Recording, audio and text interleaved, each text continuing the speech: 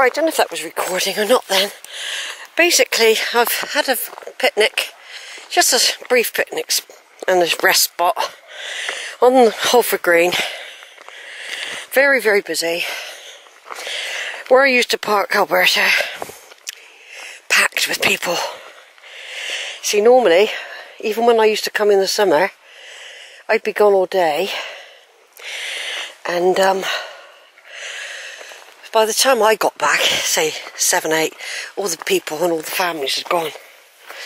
So that place was always quiet. I used to get there early, get back late.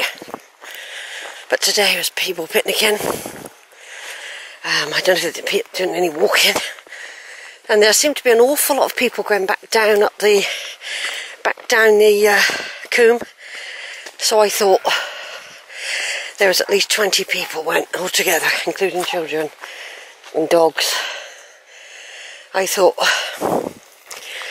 they'll all be stopping at the streams. There's small children.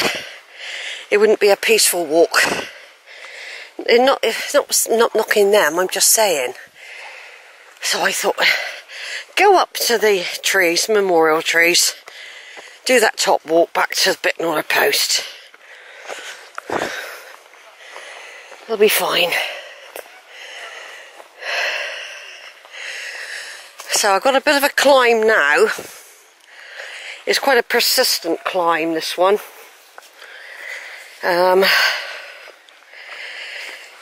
It does go on quite a way.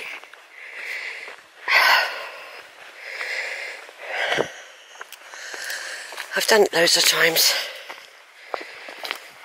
Gone up it, down it. But I did feel a bit sad sat there. I sat there where once I saw where Jude and Stuart sat. I know it was them. They didn't respond. Maybe they didn't realise it was me, and I wasn't quite sure to... After I'd passed, I kept looking, and I thought, is that Jude and Stuart? You know, I couldn't really tell. I think it was the time when Jude went well. I'd never have ignored them. Anyway, I always remember that image in my mind of them sitting on that bench. So today the target was Holford Green.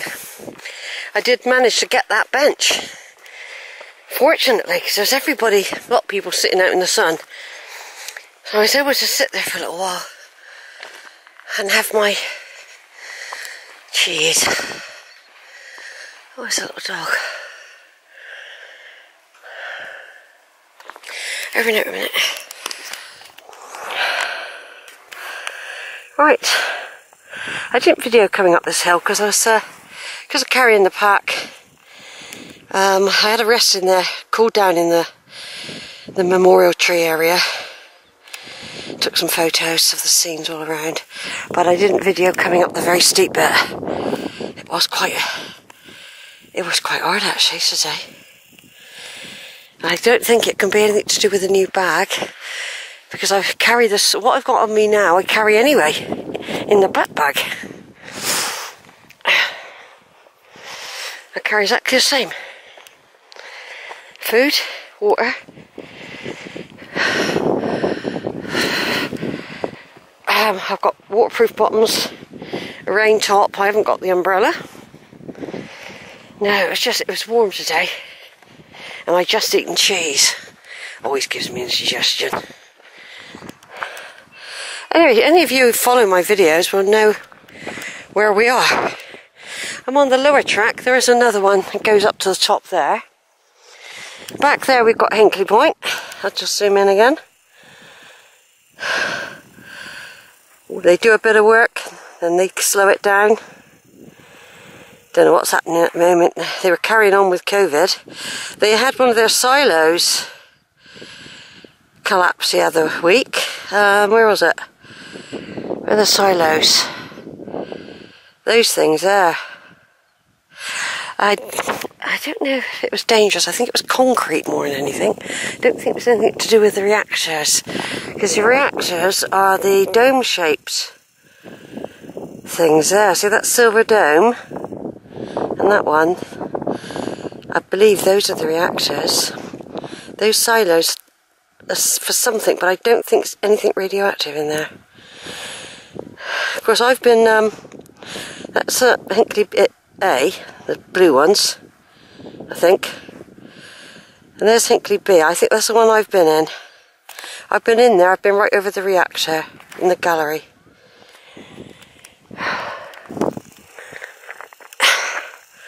There's Delborough Hill Fort there, Iron Age Hill Fort. Holford's down there. The sea, Mendip Hills, where I live, right over there, long way off. Got to do a bus and a train to get home. And a walk. I don't mind, this has been well worth it. I'm just so thrilled I could get out here. I know how to get out here now. I know it's a bit fingers crossed thing. I just hope they pick me up on the way back. I don't know what's going to happen if they don't. So a lot of people suddenly want to get on that bus on the way back.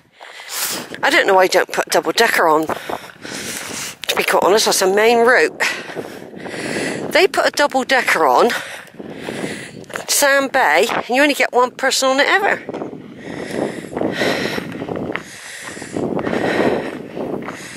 People coming.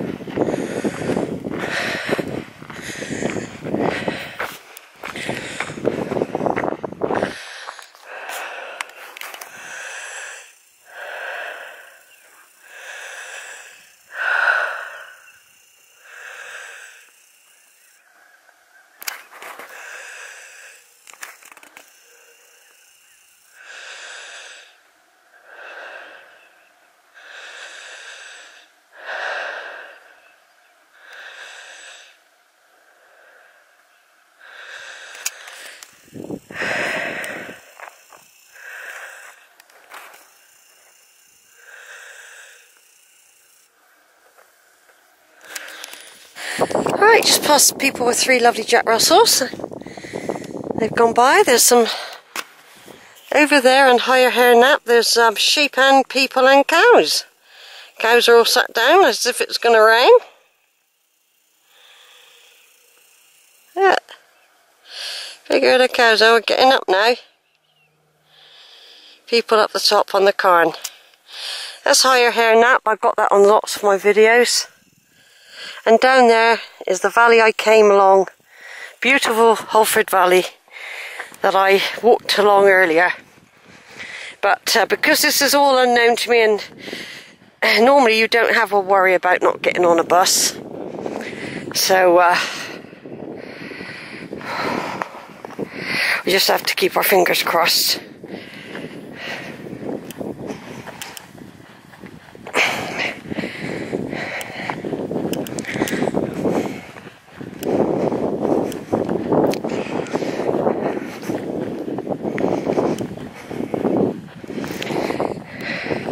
Yeah, there were some hikers on the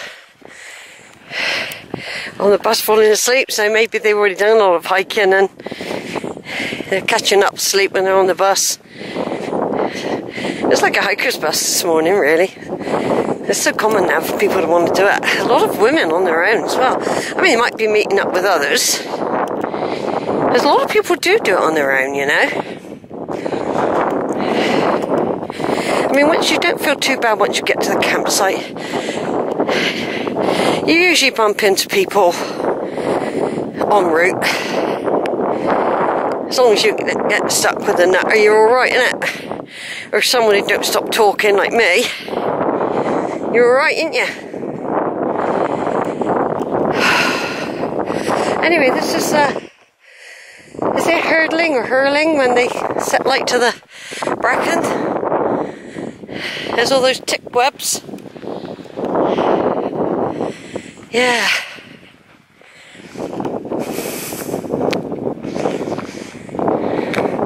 Yeah, I did this walk on the 10th of January this year, 2020, in the winter. It was winter. And I'd already been out on a big hike and thought I wanted to go back up the Coombe for one more time. Because I didn't know if I'd be able to get out again. So I came back on this track. There were ponies and everything here. And instead of going all the way to Bicknoller Post, I decided to go down that Coombe that I'd never been down. That's where I seen all the deer. was lovely. See, I'm at the moment, I'm still a bit wanting to get moving because there's a big combe to go down once I get the Bicknoller. There's a big combe to go down. So basically, there's a lot of hours to do and I got not many hours to spare. Because normally I would stand here for ages, using my eyes, and I usually pick out a deer with my naked eye, and then I zoom in with the lens. But because I'm worried about time and everything like that, because this is a new experience, this is the first time I've done this, train and bus in this way, in this particular route. I used to do train in Bridgewater. Bridgewater don't do no buses. They don't want people from Bridgewater getting out in the hillside. If you ask me, that's what it is. You know, it's absolutely ridiculous. I can't believe it. There's no bus service from Bridgewater to Minehead. I just can't believe it. It's a main road. There's villages all the way along it. It's absolutely stupid.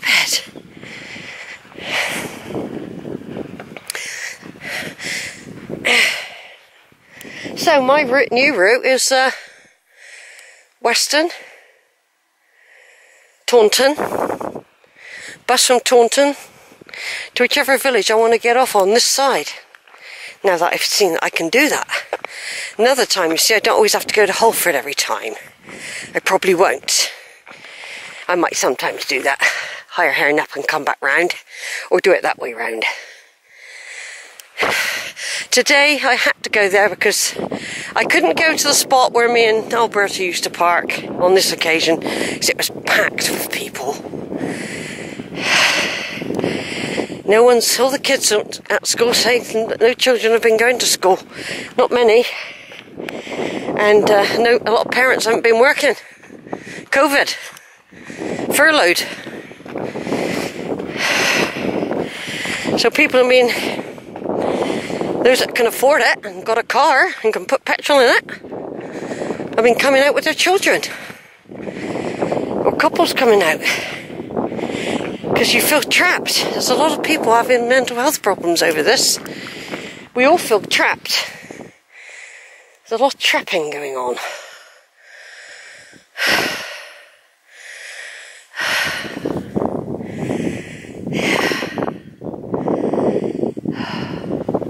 Like I said, I can't hunt for deer. I bet I'd find them. Today is a recce. That means we're sussing it out. Sussing the time. The next time I come here, I will not be doing Weacombe. Might go back that way if I allow for the time, but I'm not doing it as a starter.